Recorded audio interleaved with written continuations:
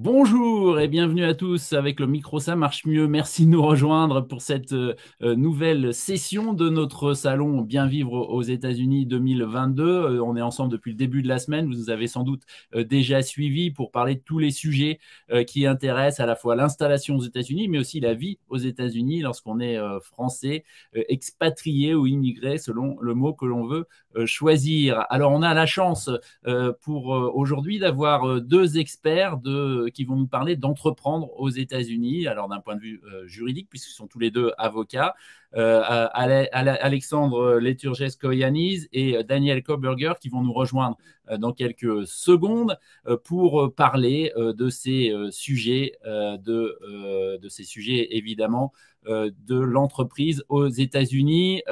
N'hésitez pas, comme d'habitude, à poser vos questions. Vous nous suivez sur Facebook, sur YouTube, sur le site dédié de French Morning et vous pouvez poser vos questions en commentaire, bien entendu.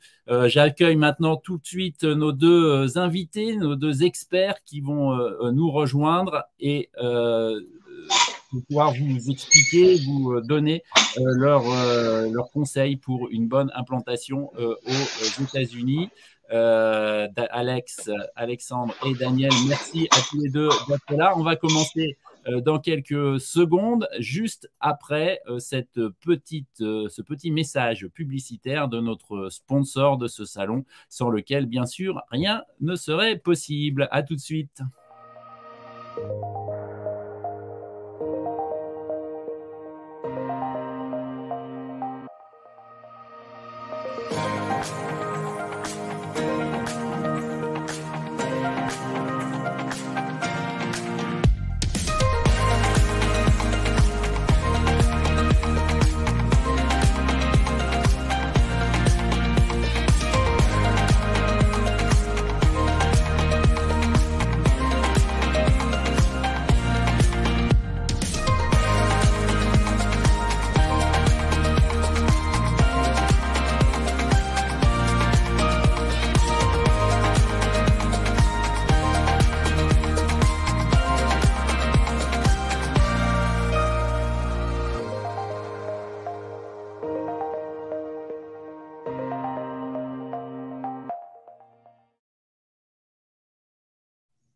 Et merci à eux, merci à tous les deux d'être là pour cette heure de discussion sur le sujet de l'entreprise aux États-Unis, d'entreprendre aux États-Unis. Alors, Alexandre, on va commencer avec vous pour parler assez généralement de comment on commence une entreprise aux États-Unis, comment on la structure. On va parler aussi fiscalité, puis on parlera dans la deuxième partie avec Daniel de propriété intellectuelle, de protection, contrat de licence, etc.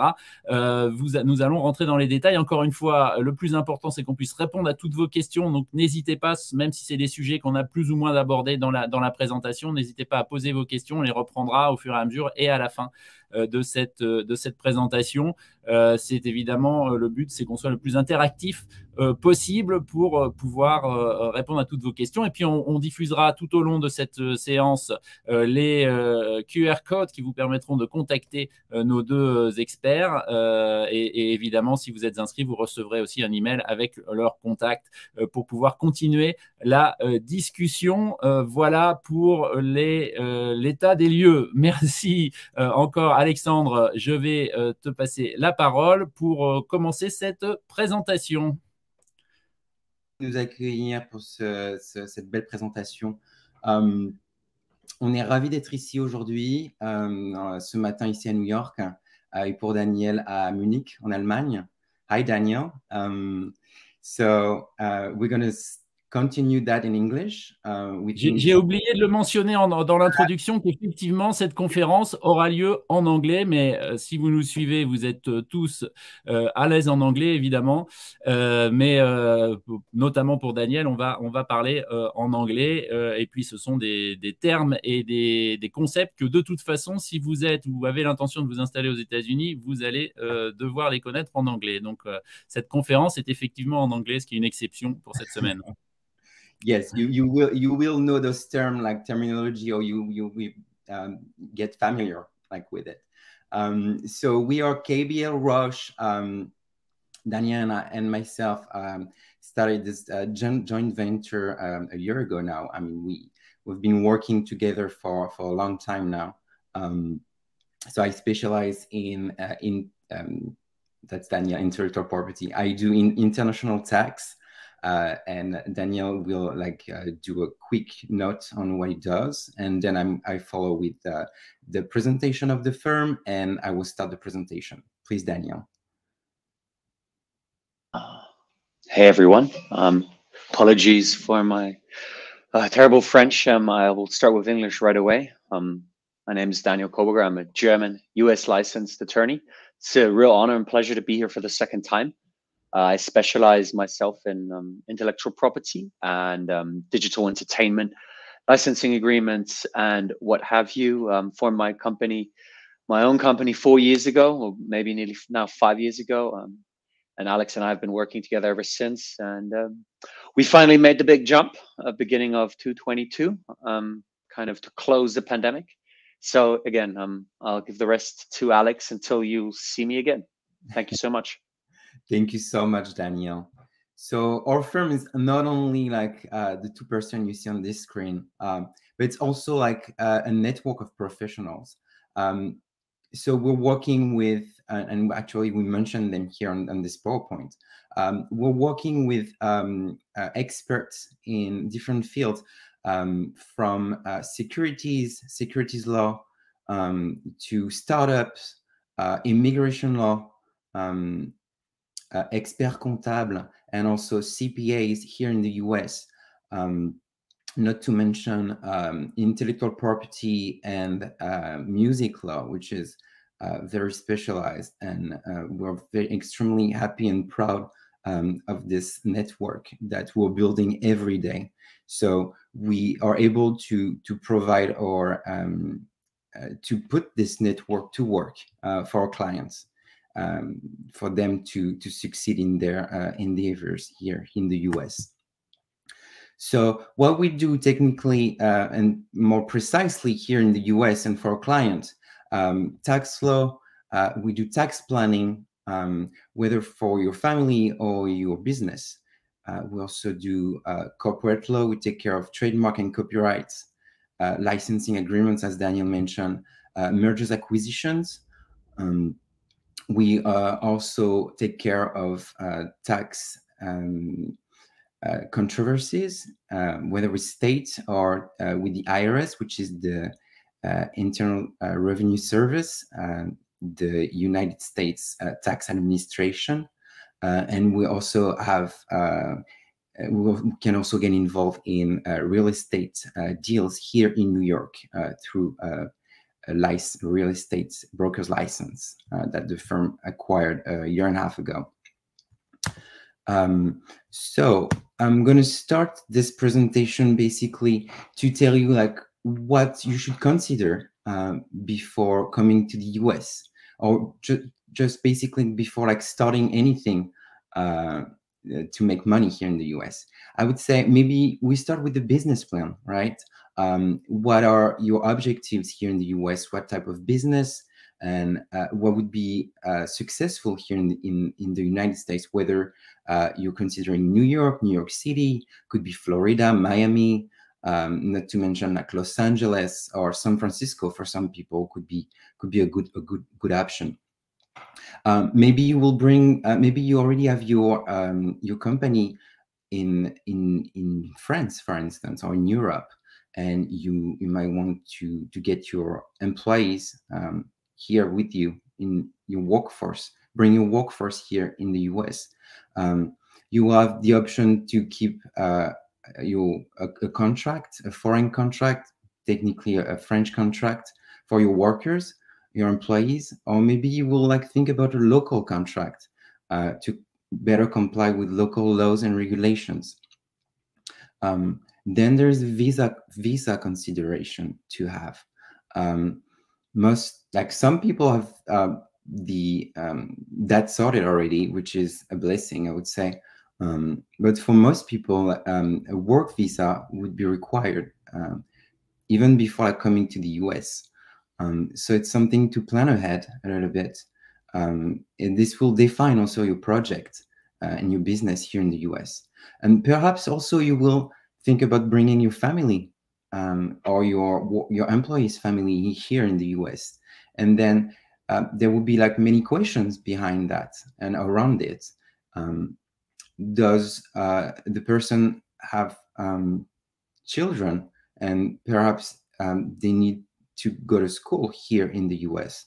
So really something to plan ahead, as you can imagine, from a caregiver for the child to school, what type of school programs, something to plan ahead, definitely. And also, like, your spouse might want to come with you here in the US. What will your spouse do in the US?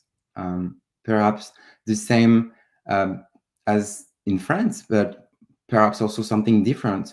It's not uncommon that spouse that come here in the US decide to just start their own business. They're like, oh my God, this is something I would like to do, something I like. Some people are very interested in photography, for instance. They start their own business. They become like photographer here in the US. You never know. Something to plan.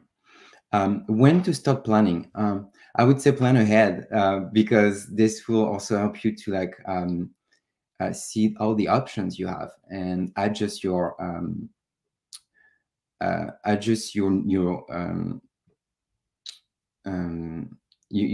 plans.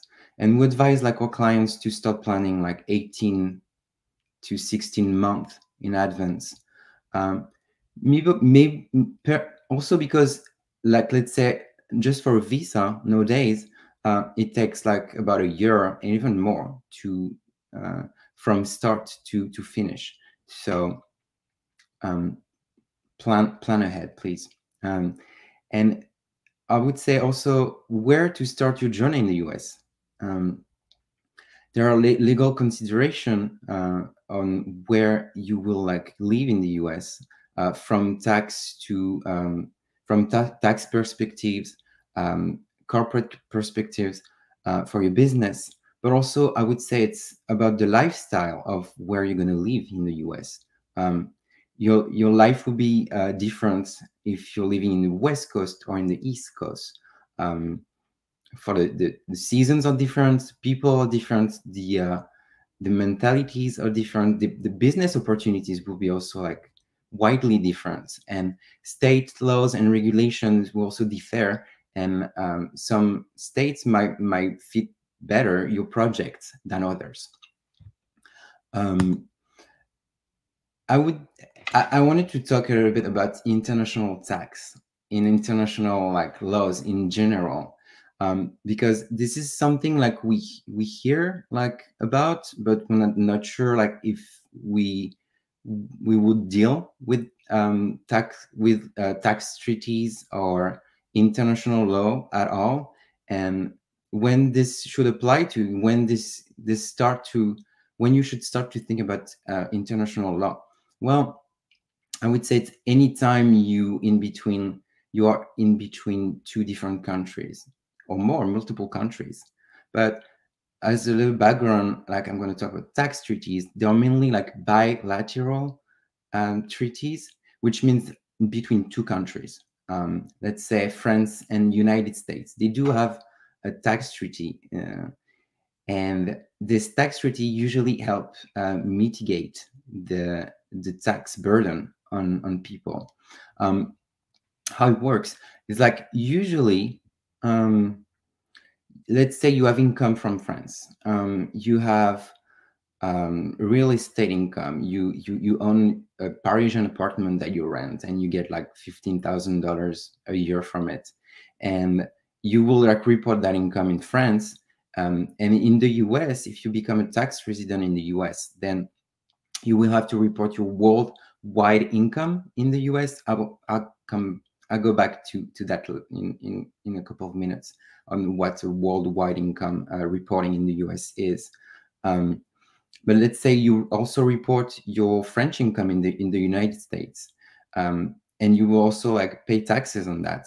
you're like, wait a minute, I'm going to be double taxed on that $15,000 income. Yes. And the tax treaty is here to suppress, I would say, to make sure that the double taxation will not be a burden to you. There are like many mechanisms to offset the U.S. tax, and one of it is it's called a foreign tax credit. The tax you pay in France would be deducted from the tax that is computed here in the United States. Some other treaties, international conventions, will take care of gifts and estate, and even like social security. That about 25 countries have what we call a totalization agreement with the United States, which means that France is part of it, which means that if you still paying social security in France, then you will be exempt of paying social security tax here in the United States. It's not a general rule, but there are a couple of exceptions, and it's something you should talk with your employer or your tax advisor. Also know that there are international conventions where countries exchange information about individuals, mainly bank information and financial informations, something they do every day. So it's hard to hide income and assets because tax administrations like talk to each other. And what happened when there is no tax treaty? Well, there might be like a double tax, and that happened with some countries where the United States like didn't sign a tax treaty. That's very unfortunate. Usually we recommend our clients to relocate and to move their assets from those countries because the tax burden would be too heavy. And if we need to, if there are no answers in those treaties, and if the law is like really silent on a specific issue, we enter into a negotiation between the administrations at stake, and we try to find a resolution for the conflict that is pending. How to decide on structuring business here in the United States? Well, there are so many ways to do business. You can be a sole proprietor, which means it's you and your client, you facing your client. There's not much to do besides like starting the business and make sure you have the work visa that works for that. You can create a limited liability company, LLC, or corporation. They are both like regulated by state law. We can find like common regulations about forming this type of companies, but state law applies for that. We should understand also that an LLC, for instance, and sole proprietor, obviously, all the money you make and all the expense would be directly flowing through you as a business owner. Let's say you are an LLC sole member. It's only you on the LLC. By default, for tax purposes, this would be treated as a disregarded entity, which means that the entity is not paying taxes per se. You will be taxed on behalf of the company. So on what we call a Schedule C, which is a specific form on your tax return in the US, we will report everything the LLC makes during the year. We could like deal also with tax elections, which means that we could, there is a way to change the tax treatment of an LLC. It could be treated as a corporation or even as a small corporation. Like both has like some like advantages and also burden, administrative burden, because it's heavier, obviously. To there's the compliance, it's bigger, and there's more things to think about and to do, and the tax return would be also like more complex. But something you can do, that's part of the tax planning, and that also should be considered with your business goals and the growth you want to give to your business. A partnership would be also something you would consider if you are like more than one person on the business. And obviously something to structure, because the liability on a business will be different when you have more than one person, from decision making to tax liability also. How to start your business is it's up to you, whether you start with an LLC or you start directly with a corporation. It's just about like what are the proper step to begin with. It all start with the state registration and a registration with the tax department in the state you're in. Something to do systematically. There are many corporate documents to work around, and that will help you to start the business. That's something we discussed with you at the very beginning. How about compliance? This is very important to understand that starting a business is not only taking care of your clients and making like sales. It's also taking care of your bookkeeping, making sure your financials are squared up, making sure you are working with the right people for your business compliance. Being aware that you might have to collect sales tax, which is the equivalent of the VAT, in French is TVA. You would be surprised that some states will require you to collect the sales tax on some services and products, and some other states won't. So, and you might see like where I'm going with that. We're 50 different states in the United States, and the tax compliance is an humongous like maze, I would say, because if it really depends like how many transactions and how much money you make in a specific state where your customers are based. This will in some cases make you liable for sales tax in a specific state.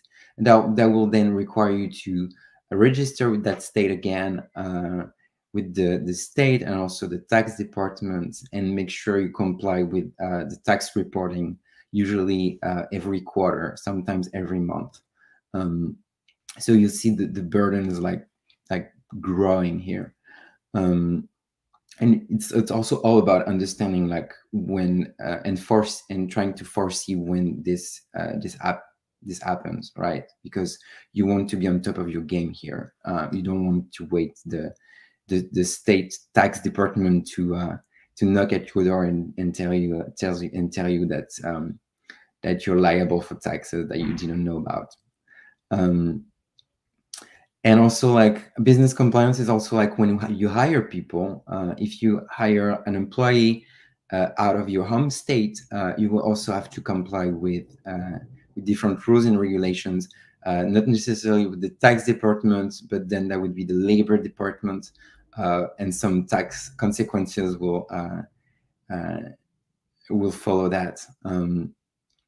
And overall, something I always remind our clients, because they tend to forget. Once you register with the state, a specific state, and you could have multiple registrations in different states, you're usually due for an annual or biennial report with those states. It's something, but like you also pay a minimal fee. Usually, it's something you should take care of on a regular basis in order to remain compliant. And that's, I think, the favorite question for most of my clients or clients is like, when do you start paying tax in the United States? I think the best way to start with that question is like talking about the substantial presence test. It's where you have heard about it, like when we say that if you're like more than 6 months in the United States, you will like become a US tax resident and start paying tax in the US. Well, this is true, but also like the test itself is a tiny bit more complex. So here's the rule: how to compute those days.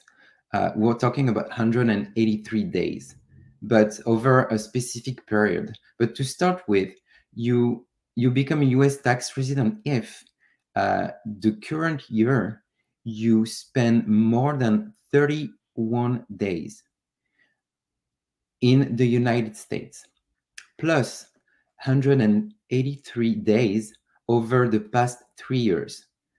And to add like those days, to do the math, is you take all the days you spent in the United States that year, the current year.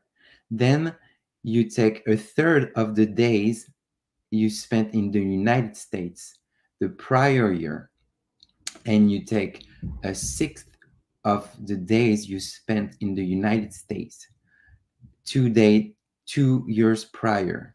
And if those days total 183 days or more, plus 31 days the current year, then you become a tax resident. There are like many ways to go around that test, mainly through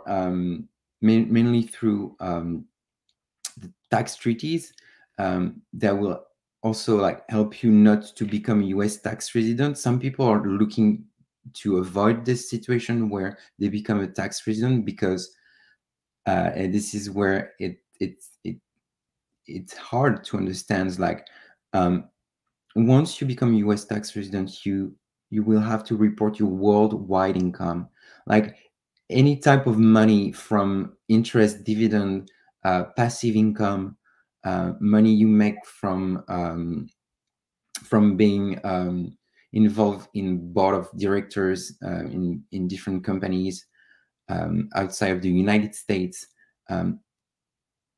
money from securities, money from sales of properties.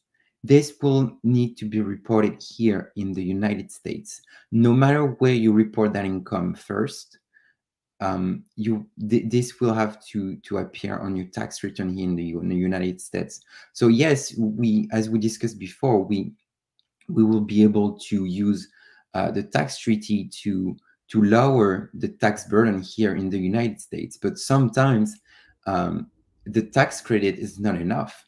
And sometimes the US tax is higher than the tax you paid abroad.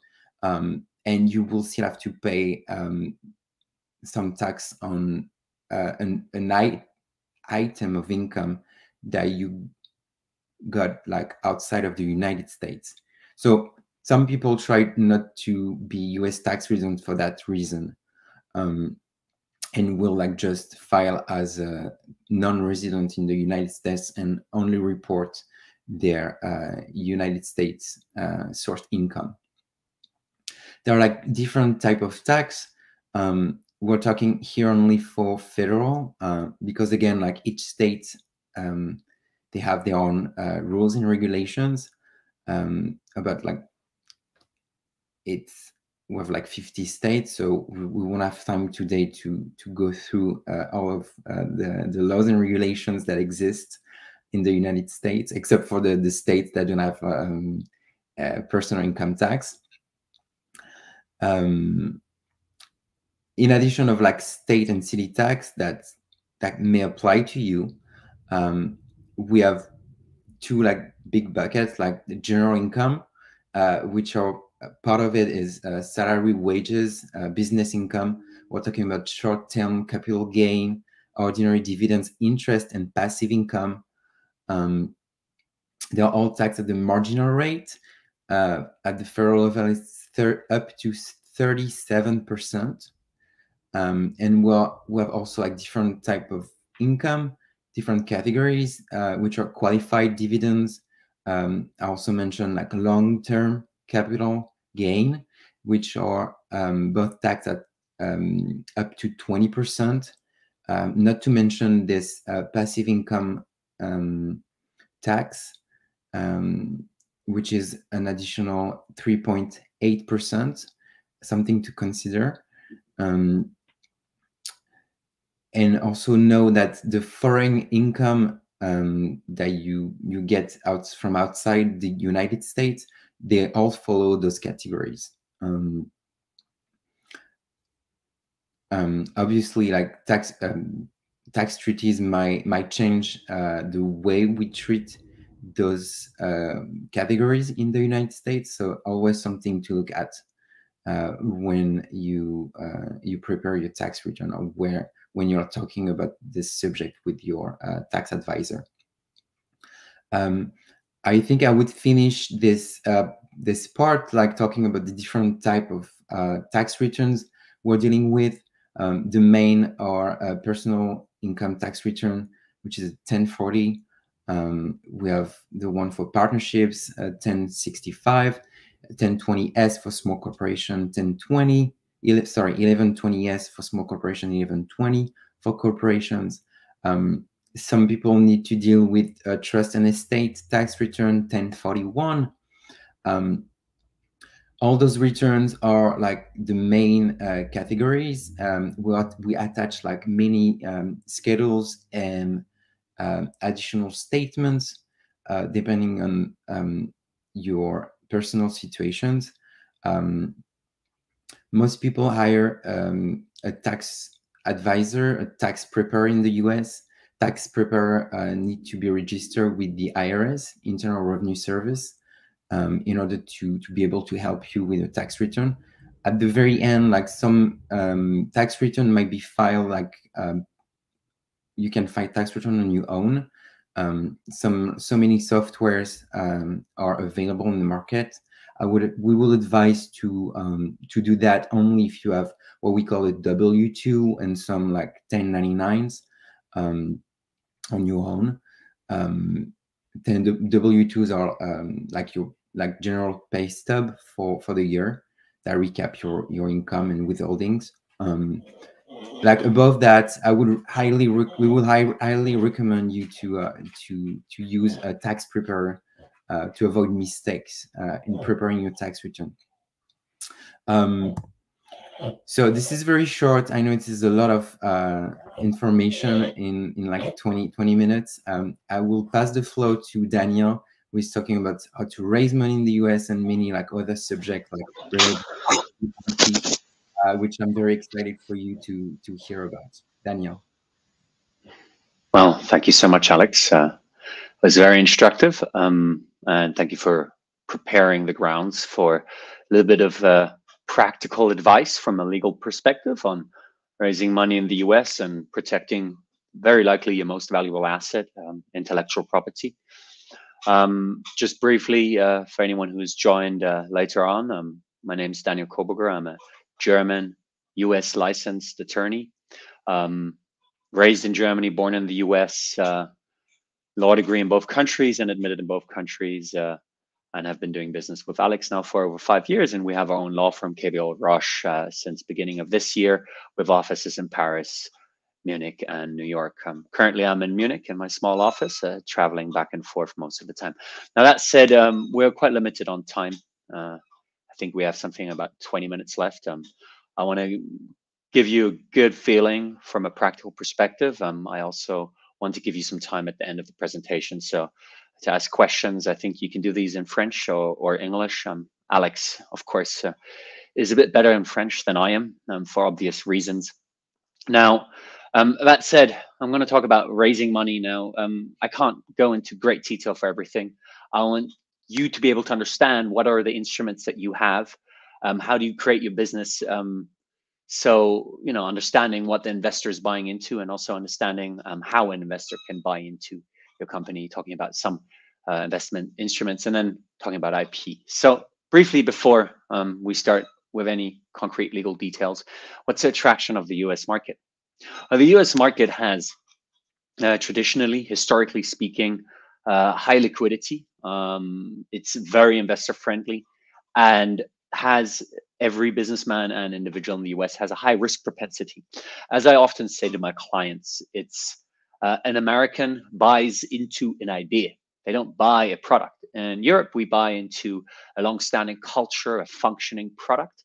The difference here is striking. It's the idea is very risk propense. Now, why is the US very investor friendly? Well, it starts with actually at the beginning, the simplicity of the formation process. Now, Alex talked about a couple of options that you have when you want to form a business. Forming an LLC, forming a corporation is a simple and quick process with low costs involved. The flexibility of the tax treatment. Alex talked about regarded and disregarded entity. We could choose throughout the life of an entity how we want the entity to be taxed. So in particular, the simplicity of formation process is striking. What does that mean? Well, first of all, you don't need minimum capital to form a corporation, to form an LLC. You probably know from France that if you want to form a corporation, you need a ton of money as capital investment initially. Zero in the US. Now, of course, you have filing fees, attorney fees, and accountant fees, but you don't need minimum capital. Second, you can own an LLC or corporation as a foreigner. You don't even need to have set foot once in the US. The filing fees are really, really low, and it's a quick processing.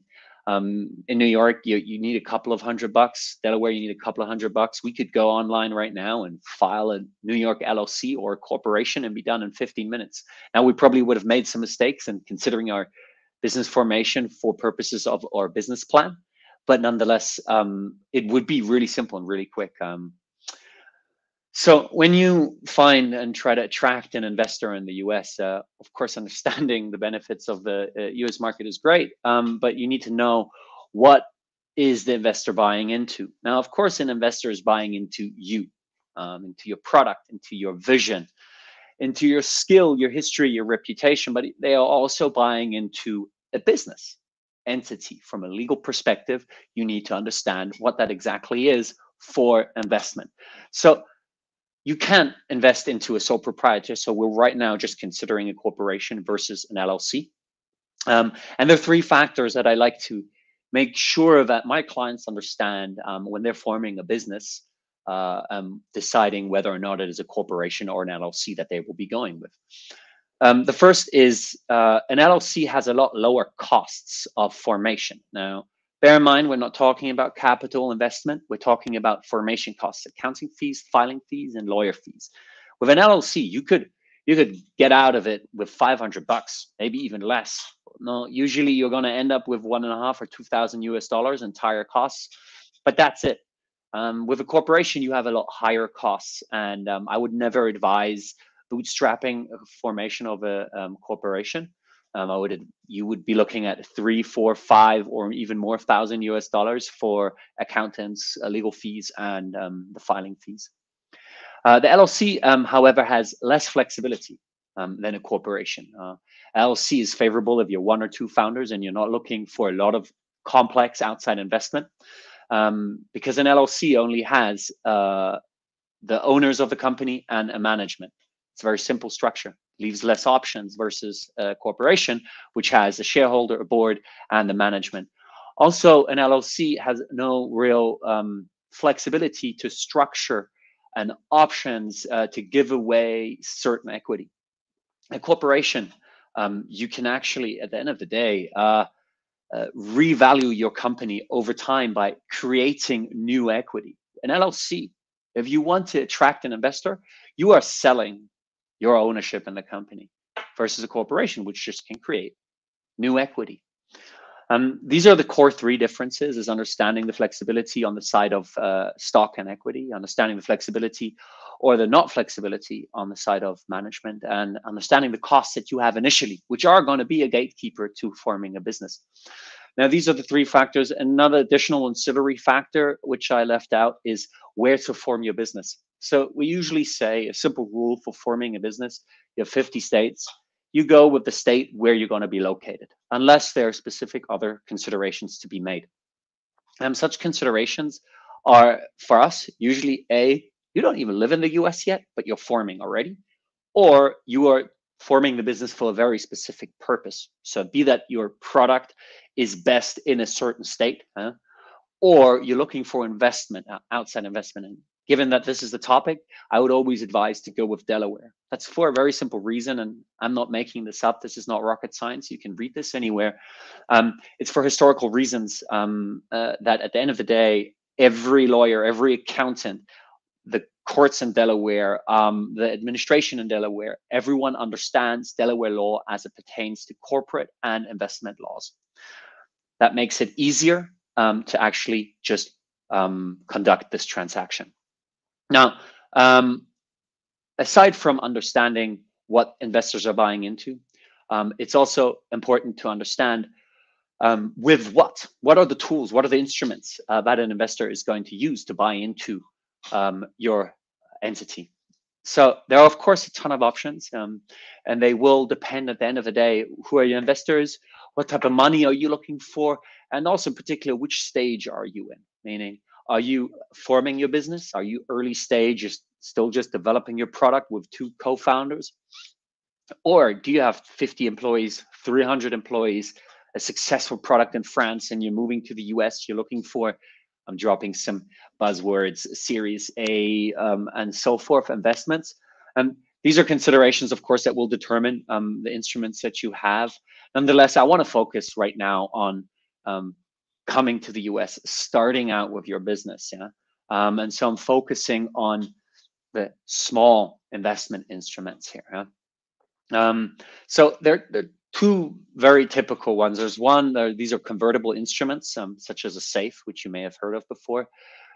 SAFE is short for Simple Agreement for Future Equity. And the other one is a form of deferred compensation incentive options.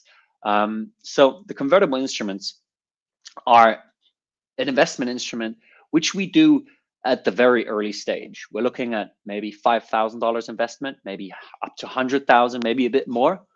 But that's about the amount. And that's for the reason that a convertible instrument is actually not a traditional investment to the extent that you're selling equity. You're actually, in a very simple way, just getting a loan. But we're not getting a loan from a bank. We're getting a loan from someone who says, well, you know what, if you actually end up finding someone who buys into your company, I want my loan, my debt, to convert to equity. Now, the benefit here is, of course, it's pretty simple up front. We're just doing a loan. We say in 5 years, you have to pay back the money. But we're also evading something really important in investment, which is the valuation point. If you have someone buy equity, you're valuing the company because that's the value of the company that you're buying. With a loan, you're not doing that yet. You're pushing that out to a future event. So it allows you a lot of flexibility in the beginning. You do have to, however, when you consider this instrument at an early stage, have to understand 2 specific events. The one is when does your loan convert? Yeah, and B, what's the discount that you're giving that the creditor of yours? What I mean with discount is, well, they're taking a certain risk by giving you a loan, because if your company fails, no one is repaying them their loan. So they're buying into that future upside. So they should get a discount versus the people that buy in when there is actually value there. So this is a classic one that everyone needs to know. A safe, simple agreement for future equity is a really simple agreement. You can download it. It's a plug and play document, yeah, that will give you a head start when you start your business. Now, the other one that I want to talk about is deferred compensation, incentive plans, options. So the one is restricted stock. This is stock that you give to your co-founders, that you give to other high-level executives. When you want that they have skin in the game, you give them equity. But you're not giving them full equity, hence the term restricted. You're giving them equity that has a certain restriction as to their transferability, and most importantly, the right of the company to repurchase. That means that for a certain period of time, while the high-level executive owns equity in the company, for a certain period of time, they have the guillotine over them, threatening that the company can always repurchase. So until that moment in time that repurchase right elapses, they don't have secured equity in the company. The benefit of this versus complex investment strategy is it's very budget friendly. You're issuing the same type of stock that every other founder has in the company. You're just adding in simple a couple of restrictions often used in the US. Now, actually, I have to take a step back here and make sure that you understand that the restricted stock and the stock options that I'm talking about are technically possible with an LLC, but not advisable. What I'm talking about right now is usually something that you would only do for a corporation. Stock options are the other side of the coin to the restricted stock. It's something you usually give to employees when you're looking to scale your business. But you don't yet have the money to pay all your employees, but you have a product that is worth riding to the horizon. A stock option or an incentive option plan is the employee's right to purchase that stock in the future. So they don't have it yet. After a period of time, at a certain reduced price with a tax benefit. And simple, in 3 years, when they are allowed to buy the stock, they can buy it at the price when you gave them the option. So that's a big tax benefit for them. What you have to understand when you give these stock options is, first of all, it requires an incentive plan. That means you have to disclose to your employees at a great extent how this plan works and how all of them can actually exercise their options. It means you have to understand for your company and for your business plan, how do you want this to vest? What protections are you giving? What limitations are you giving to the employees on their options? At the end of the day, it's a very sensible tool to scale your business after you've gone through the first couple of stages that I was addressing with convertible instruments and restricted stock. If anyone is interested after this presentation, I'm happy to talk a bit about accredited investors or non-accredited investors in private placement, as well as crowdfunding as other tools. But given the time and that I want to also address IP protection, I'm going to skip that for this moment. Give me a second. All right. I hope you're all still with me here. There's nothing better than listening to a lawyer after listening to a lawyer talk about taxes. And I hope I'm not speaking too quickly or unclearly. So let us jump into IP. So intellectual property is, in many businesses today, their most valuable asset. If you start a business, that's all you technically own, is your idea and the folks that contribute to it with content in the beginning. You have nothing else. Maybe you have a prototype, but the value in the prototype lies in its intellectual value. So you have to understand when you come to the US that although we have similar concepts in the US, France to Germany also have similar concepts, intellectual property are territorial rights. just because you have a copyright in France, just because you have a trademark or a patent in France or in Europe, means nothing to the US initially. You have to get your own rights in that country.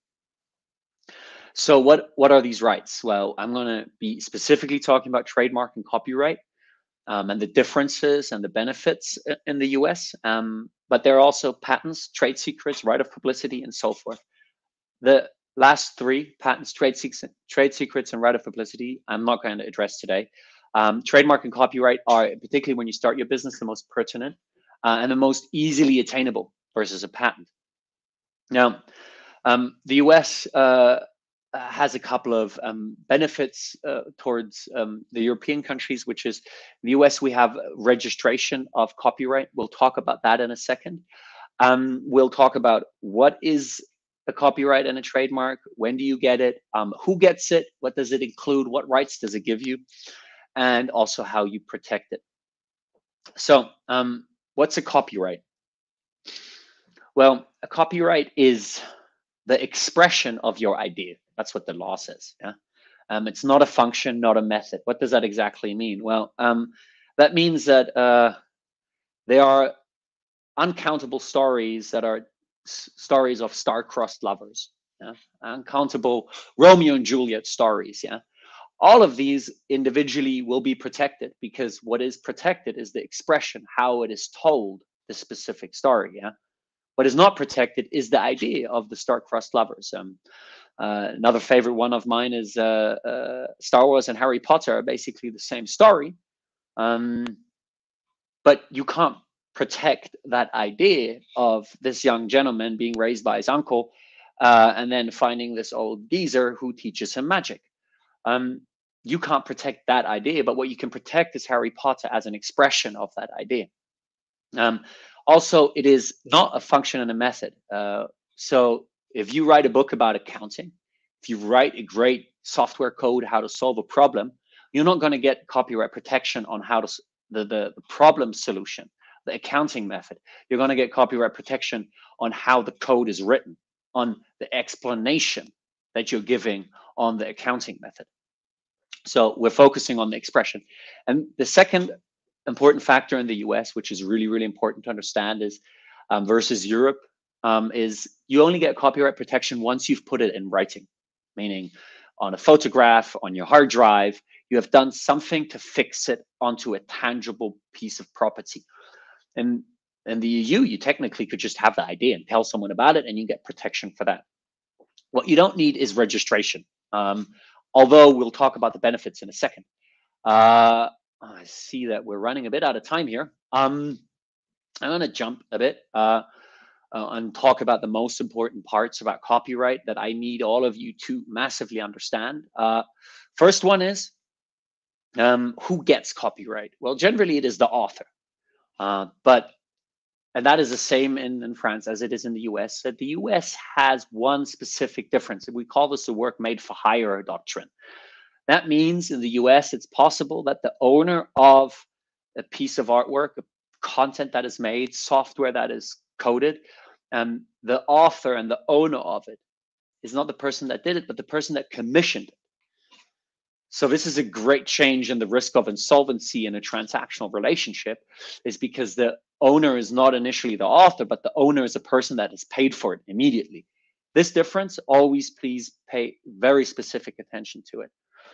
The other thing I want to address with copyright specifically is in the US, you have a benefit of registering. If you have valuable content, be it a book, be it artwork, be it specific code, you should register your copyright. In the US, what does that mean? That means a simple process where you upload your certain content that you've created. You upload that with the Copyright Office in the US. And the rights that it gives you is it gives you the right to sue federally on a federal level. And it in particular gives you the right to request statutory damages. Now, the difficulty here is with suing someone over use of your copyright is showing what damage you had. You have to show that because they've made this, you didn't get money elsewhere. Huh? So you've lost an opportunity. Proving loss of opportunity is really difficult. If you have statutory damages after you have registered your copyright, you can sue someone based on a catalog on a multitude of what the damages state in that catalog. You don't have to show your damages to some extent.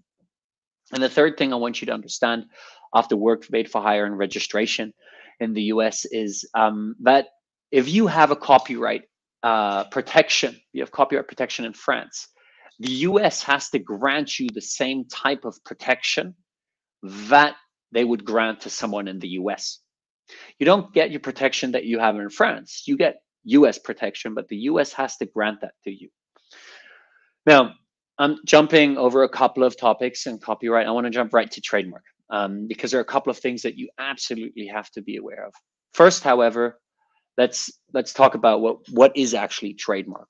So trademark is your logo, your name, your slogan, anything that you are putting into close proximity at the point of sale to your goods and services. Yeah.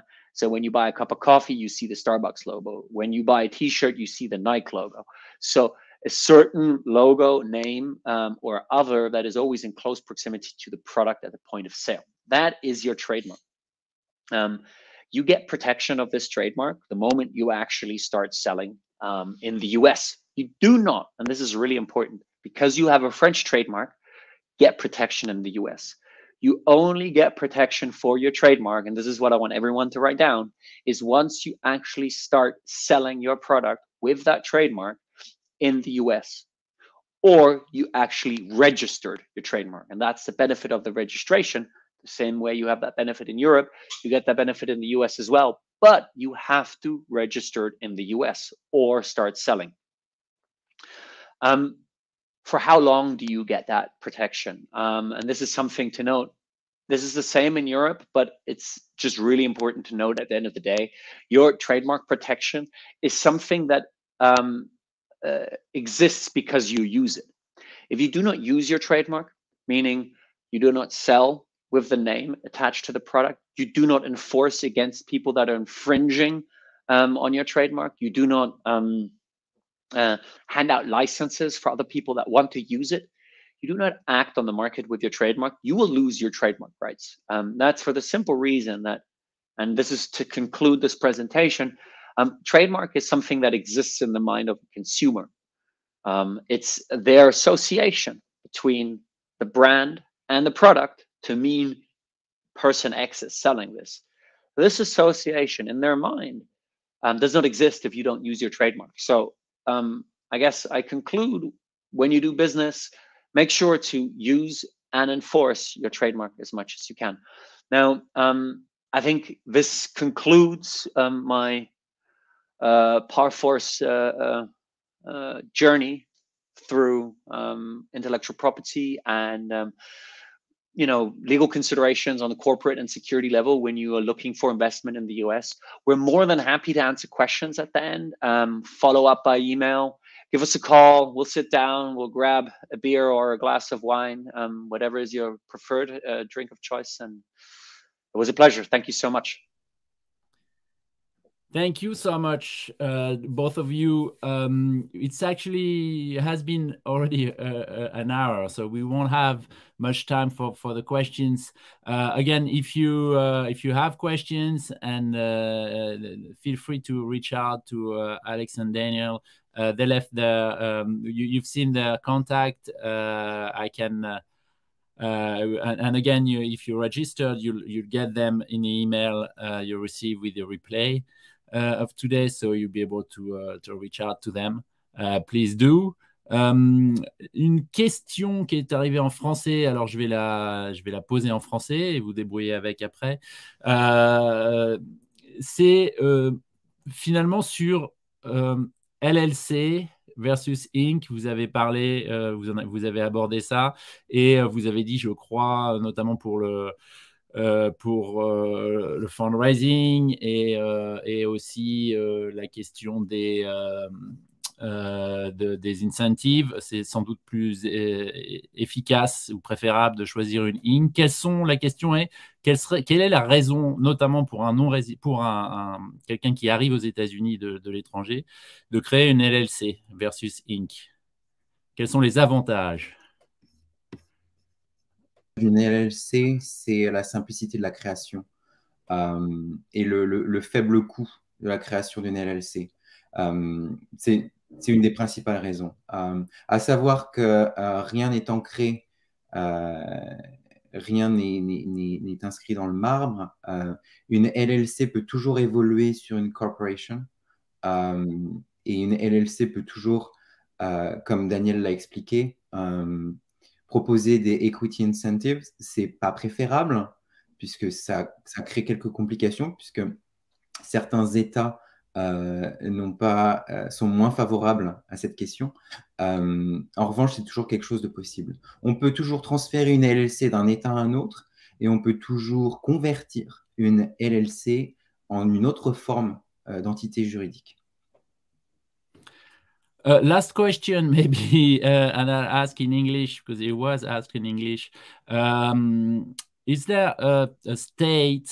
How do you choose the state you want to register in or you want to be established in? Of course, everybody knows about Delaware, and people are sometimes obsessed with that. Is there when I set up a company, like let's say a new company for French subsidiary, does it make sense to register in Delaware? Daniel, you want to go with that one? I'd love to. First of all, I believe in registering your company where you be domiciled as a business. Yeah, that's for a simple reason that you can go to the bank, you can go to the government, Department of State, and scream at them. As an example, yeah, you are close to everything. Yeah, you're close to the lawyers, you're close to the banks, you're close to investment in where you are domiciled as a business. That's always a massive benefit, unless, again, there is a certain reason not to do so. Now, there may be also reasons aside from being there as a business, that such as your resources are there. Be these actual tangible resources or intellectual resources, gas to brains, yeah.